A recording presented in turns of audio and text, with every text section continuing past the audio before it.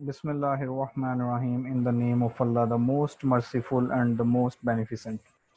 So in last lecture we was studying about chimera. So now we will continue from here.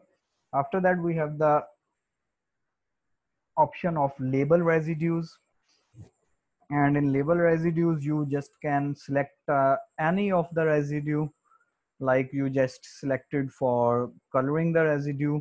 You can label the residue, just select the residue and open the label option, and you can label the residue. You can label the residue with 3-letter code of amino acid. You can label the residue by 1-letter code of amino acid with the number of that amino acid, like serine 14, you can label it like SER14, or you can also label it like S14. If you have many residues, and when you will show the 3-letter code of the amino acids, there will be a mess on the figure.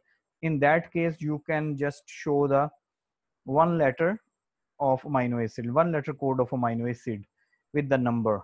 And if you have less amount of or less number of amino acids, you can show the 3-letter code of amino acid. Depends on the need of the figure or your choice. Here you can see in figure number 76, we have arginine 163, histidine 167, isoleucine 171, and arginine 166, arginine 165, glycine 173, and histidine 174. We just label that because RASF2 has this binding pocket in actual that we just showed, I think so. Okay, now we will be on preset options. In preset options you have 3 or 4 different types of styles, and you also have the tools or sequence and different types of icons in which you can adjust the light adjustment option, in which you can adjust the light. There is a torch. When you just open that icon, you have UCF Chimera in your laptops. You can just open any 3-dimensional structure and perform all these experiments for your learning. It's much better for you if you will perform this experiment and practice on this.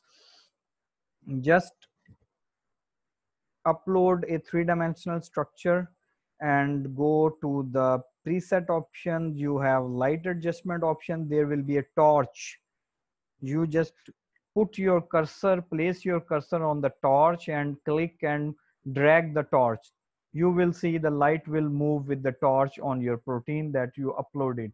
Then you have interacting residue analysis. You can perform it, the analysis. I remember you guys just know about that, but I am going to explain it again. First you have to select the structure analysis, or select the specific residues, or maybe select the ligand or the interacting protein, depends on the experiment. Then you have to find the clashes and contacts. You just have to click the option of clashes and contacts, and you will have the contacts with the amino acids with one another. Or maybe, okay, we have this figure number 78 for changing the intensity of light. Here we have the torch like option, you can see in the this figure, and when you just move it, you can change the light from this structure. Please focus on the cursor of the mouse from where I just want to explain. I try to explain. After that you have the option of designate.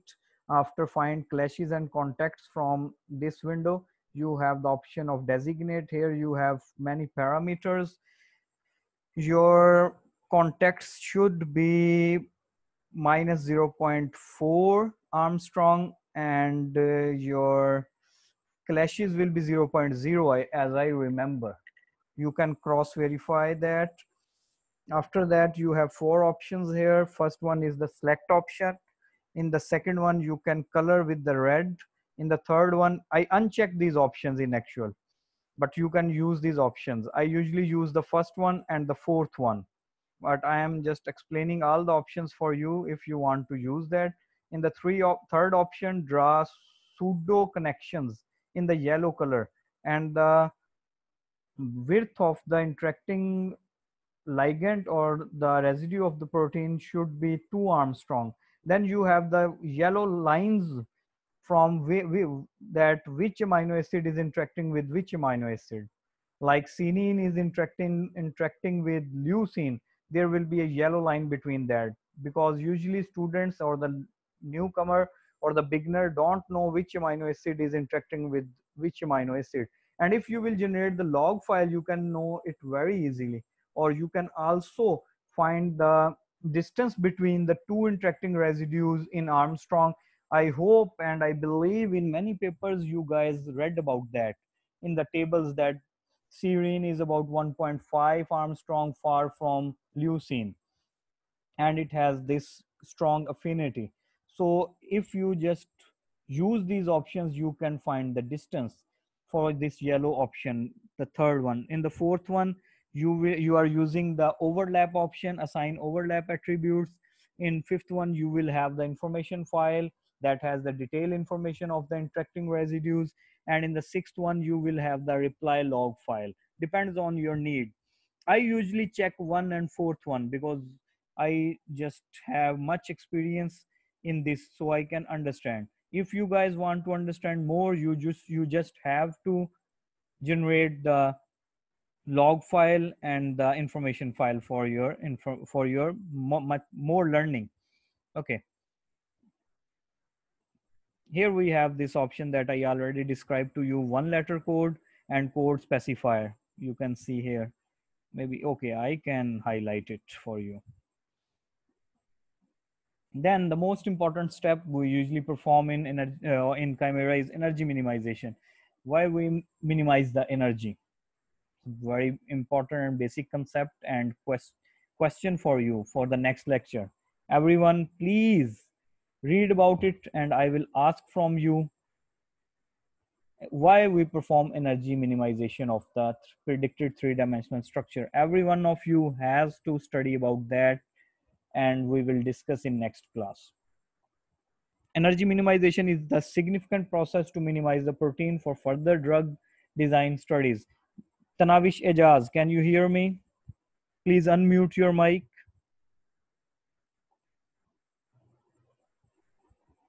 Yes, sir. Now the speed is Hello. okay. बेटा अब आपको सही समझ आ रही है? अब ज्यादा तेज तो नहीं है? रफ्तार ज्यादा तेज तो नहीं Yes, है? sir. Everything is okay. Okay, thank you. Ji sir ठीक है. Thank you. Mute Yes, sir. your mic, beta. Energy minimization is the significant process to minimize the protein for further drug design studies. To minimize the protein, open the file, upload the file, use the tools option, structure editing, and minimize the structure. It's very easy. It's very easy if you just want to click it. It's easy when you know the principle. It's easy when you know how it is working. Otherwise, it will be very difficult for you if you just click it and you don't know what is happening. You should know what is happening here. So in the minimization steps, we usually usually perform it at 1,000 steepest descent steps and 1,000 conjugate gradient steps to minimize the protein. Here we also have another mistake. F is small. It should be capital. Okay. So then you have to minimize the three-dimensional predicted structure to make it more reliable. You can see here, you just have to write 1,000 in conjugate gradient steps in Armstrong, and you also have to write 1,000 in steepest descent steps in that bar. So it will be much good for you. It will hang your laptop if your laptops are not much good, but you don't need to close the software. You just have to wait it. It also take much time, depends on the number of amino acids in the protein. Like if you have 200 amino acids in the protein, maybe it will take 5 hours, and if you have 500 amino acids in the protein, it will take much longer for that. And sometimes it hang the laptop, so you have to be very patient in this analysis, and don't lose your patience. Just calm down. And one more advice, if you want to perform this experiment of minimization, use the desktop computers. It's much more better. So after minimization, you can save the protein for further experiments, And in this chapter, we just only discuss the visualization and minimization of the protein. As the title of the chapter is, I'm going up for you, up, up, up. Okay, Jonathan Javed, why you are here? Okay, like visualization of predicted structure. The chapter heading is visualization of predicted structure, so that's why this chapter only discuss the visualization of protein and how to analyze the interacting residues, how to label it, how to color it, how to save it, how to show the surface of the protein, how to change the transparency of the protein surface, and minimization of the protein. So the whole tools of chimera suite is not discussed here. If you want to explore, you can. After that, we have this interesting section of chapter number 6, limitation of structure visualization tools. It should be tool because we are just using UCSF chimera, and it takes much time to save in pauvre images, and it also take much time when you are going to minimize the protein. Okay, you can read it for your information. After that, we have this table, and as we use one tool in this chapter, so there is one tool in this table. It is freely available tool. Description is here, workflow is here, URL is here, and oh yes, Usman Ali, you can ask the question. Usman Ali.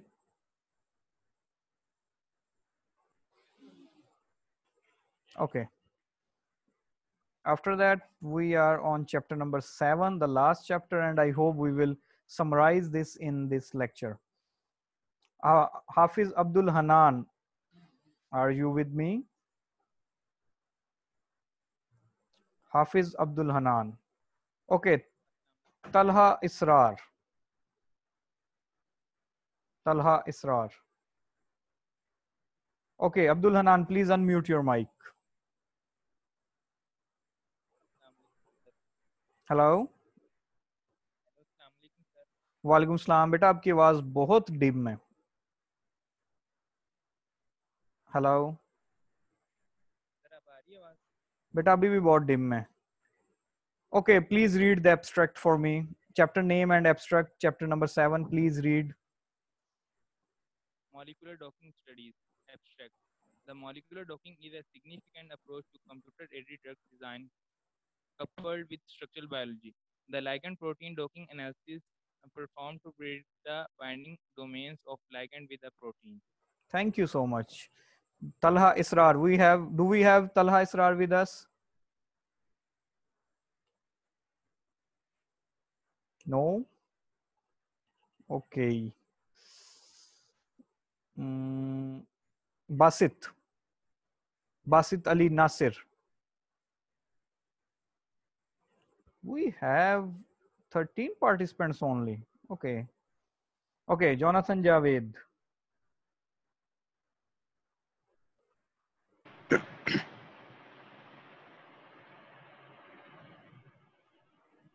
Hello, who is there? Yes, sir. Please read the abstract. Jonathan. Please read the abstract. The molecular docking is a significant approach to computer-aided drugs design coupled with structural biology. The ligand's protein docking and analysis performed to predict the binding domain of the ligand with the protein. Oh, thank you so much. Okay, in this chapter, we will discuss the molecular docking studies, and as I remember, Autodoc tools, Autodoc Vina, Gold, these three softwares were discussed in this chapter in detail. So we are going to start that. As you guys know what is molecular docking, there are many types of molecular docking: protein molecular docking analysis, protein ligand molecular docking analysis, flexible docking, blind docking, targeted docking, and rigid docking, and you know all of those, I hope. First we have Autodoc. It's a very beautiful tool. It is a freely available tool and very cited tool. But we also have very good tools like MOE and Yesara, Gold, Autodoc, Autodoc Vina, and many other tools we have for molecular docking. The story again finish with this conclusion that if you know the principle or the working of the tool, it is much better for you. Autodoc is an automated blind docking tool and can also be used for targeted docking studies. It is designed to predict how small molecules, including substrates or drug candidates, bind to a receptor having three-dimensional structure. Autodoc is not intended to perform protein-protein docking. Autodoc is not for protein-protein docking. For protein-protein docking, usually we use Gramax, PatchDoc, FireDoc, HadDoc, and many more. Autodoc implements the genetic algorithm. Okay, how many of you know about genetic algorithm? Anyone knows genetic algorithm? Muntaha Salim. Do we have Muntaha Salim here? Jonathan Javed? Yes, sir. Muntaha Salim is here? No, sir. Okay, I remember she published an article last semester, and in that article, the authors discuss about the genetic algorithm. So I hope and suppose that she knew about that. And Saba Ansar is with us. Okay. So Autodoc applications. Autodoc has applications in X-ray crystallography, structure-based drug design, lead optimization, virtual screening, combinatorial library design, chemical mechanism studies. And we have Autodoc 4 requirements. We need input files in .pdb, and after that we have preparing the protein. If you can understand it, you can run this tool without Pyrex. So please be focused if you want to learn about that. Just download it and install it. It's a bit tricky, but it's a good tool. So the easy form of this tool is Pyrex. To upload the .pdb file of RASF2, we use the option of file and then read molecule. Like when you read the molecule, you will upload the molecule, the three-dimensional predicted structure. Read molecule in this sense that the tool just read all the parameters, all the amino acids, all the capabilities of the predicted structure. If there is an error, the tool will let you know. So read molecule and upload the structure of RASF2. You can see in figure number 81. After that, add hydrogen atoms. Why we add hydrogen atoms? Usually in predicted three-dimensional structure, there is no hydrogen atom. If there will be, actually, okay. So we just going to recall another concept. Please be attentive. Just imagine the structures of amino acids, linear structures. Like if we have three carbons, one first alpha carbon has carboxyl group and the last carbon has amino group, and the centered carbon has two hydrogens, one on the right side, one on the left side. And if we have suppose 10 carbons in a linear shape, then first one alpha carbon has carboxyl or amino group and the last one has the alternative one, and the remaining 8 carbons has hydrogen on right and left if they don't have any other item like choline or like any other oxygen or maybe sulfur. So the long story short is this: usually we have so many hydrogens. So if there is so many hydrogens with the three-dimensional predicted structure, the software will be very heavy. Software has to do much work, and everyone knows about the hydrogen structures of hydrogen. So usually we skip that. So it's an important step to add hydrogen atoms for the experiment. Usually the protein structure do not have hydrogen atoms, and it is significant for reliable results to add the hydrogen atoms in the protein molecule.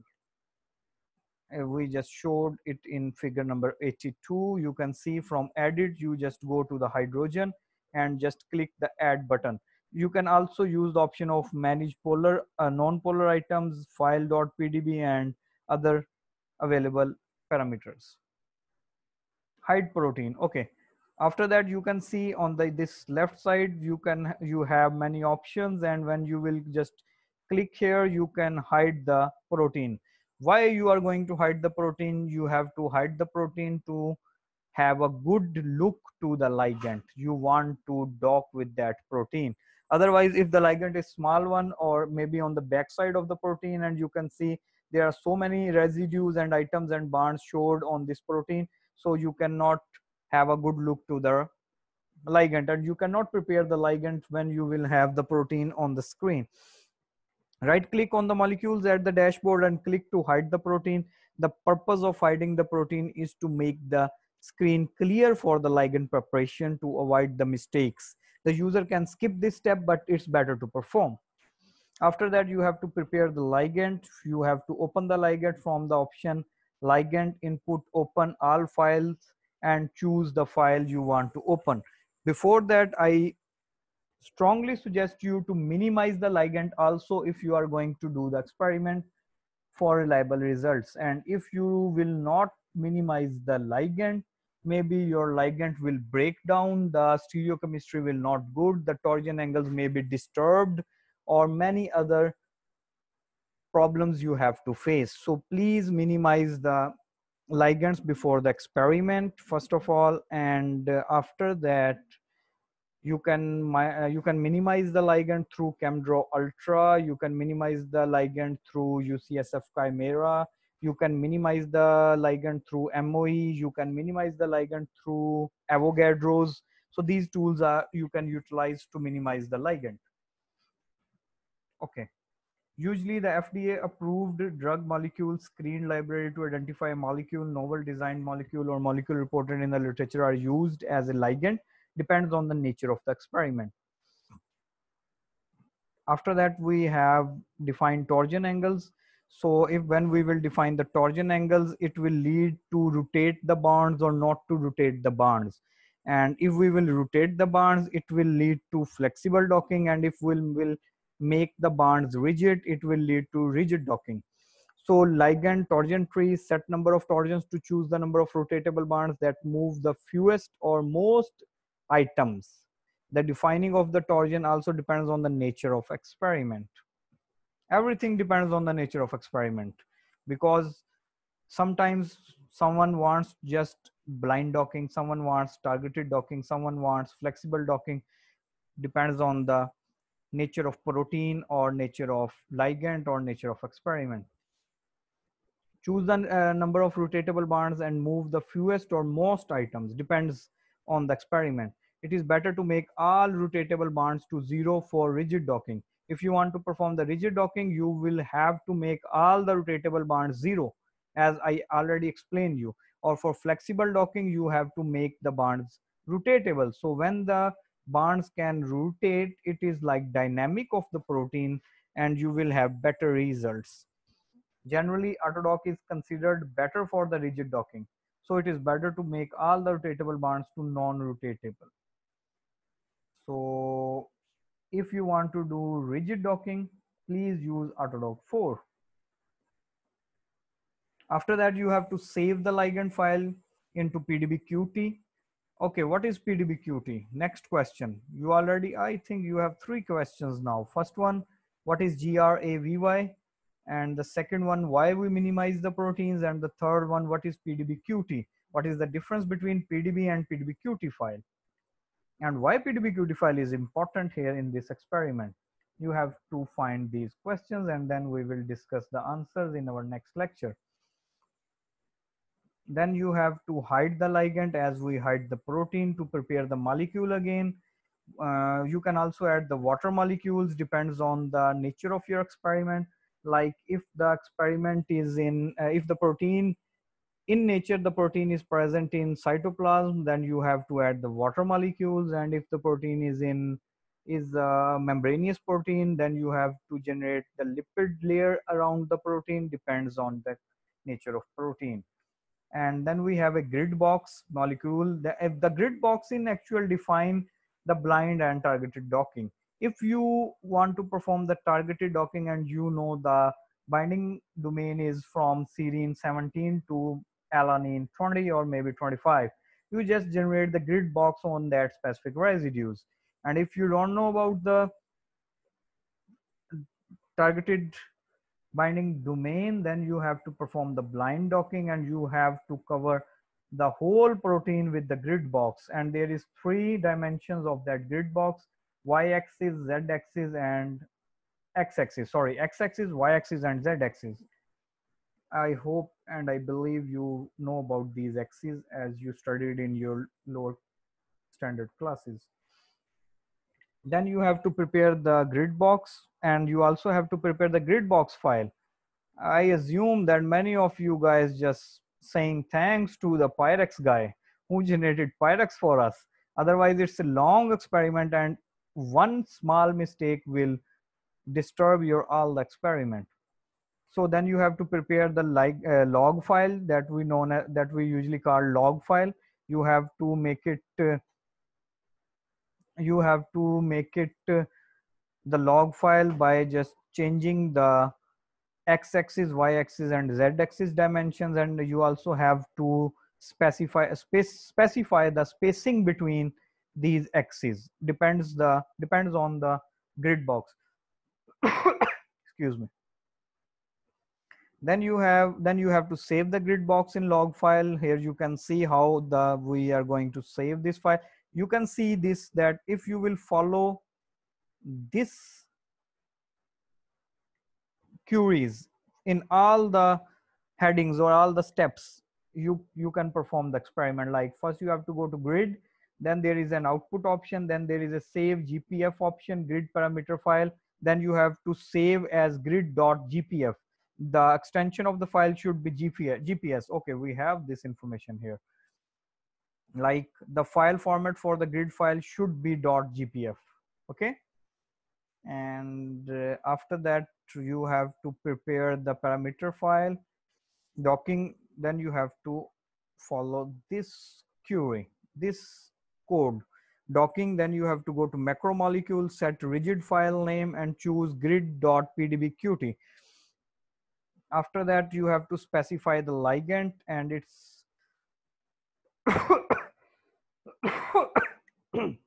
excuse me, docking ligand, choose, and all these steps you have to follow to just specifying the ligand.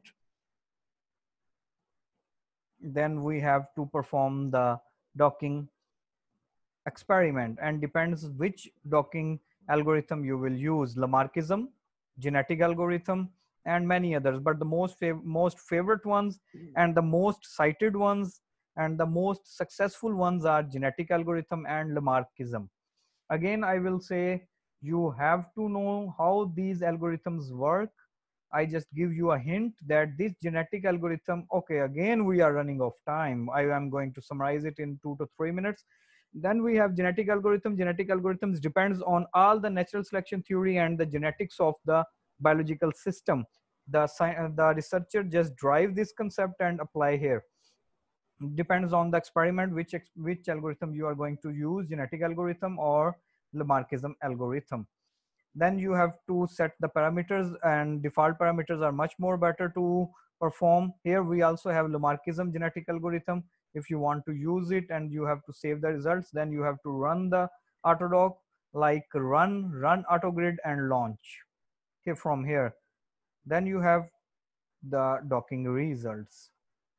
Here is the results. You have to prepare you will get the results in dlg file, .dlg file, and you have to prepare your PDB file. I hope you know how to prepare the PDB file. First, you have to copy the ligand from the file, DLG file, and then paste the ligand in the receptor file of .pdb file of receptor protein, and you can visualize it. You can also use this parameter like this one in figure number 100. Analyze conformations, play ranked by energy, click on and sign, and then you have this show information, write complex. Then you will have the information of the complex like in this toolbar, in this bar, in this box, and you can analyze all the binding energy, ligand efficiency. Usually you saw the different parameters in the table of the published papers. There are so many values. You can extract the values from here. First, you can align all the ligands with their minimum binding energy will be at the top, sorted like that, and then you can analyze it much more better. Okay, we are in hurry. Autodoc Vina we have. Okay, Jonathan Javed, Muhammad Yusuf Jamal. Yes, sir. Okay, who's there, Yusuf or Jonathan? Yusuf also. Yusuf Jamal and Jonathan Javed and Nageem Fatma. Please Yes, help sir. me to decide. We have to cover this topic getting started with Autodoc Vina. In this lecture, we have 4 minutes more, or we have to recall it in detail in next lecture. You have 30 seconds to decide because you are the representative of the class. Sir detail में next lecture में कर लेंगे. Okay, sir Jonathan recall Javed, कर लें. recall in next lecture. Jonathan Javed, your vote is Recall in equal next to lecture. 0 because majority is authority and we already have 2 votes in one basket. Thank you so much, everyone. Anyone has any question? Anyone has any question? Please raise your hand. Okay. Thank you for joining. I will upload the lecture as per instructions, and I will also upload the URL on faculty portal for your access. I request everyone to listen the lecture from YouTube again, and please try to understand all the concepts and try yourself, help yourself to understand the concepts. Okay. Thank you very much. Anyone wants to say anything? I will try to grab the book for you. I hope I will have the coins if I didn't use that. Okay. Anyone has any question? Thank you so much. Thanks for joining.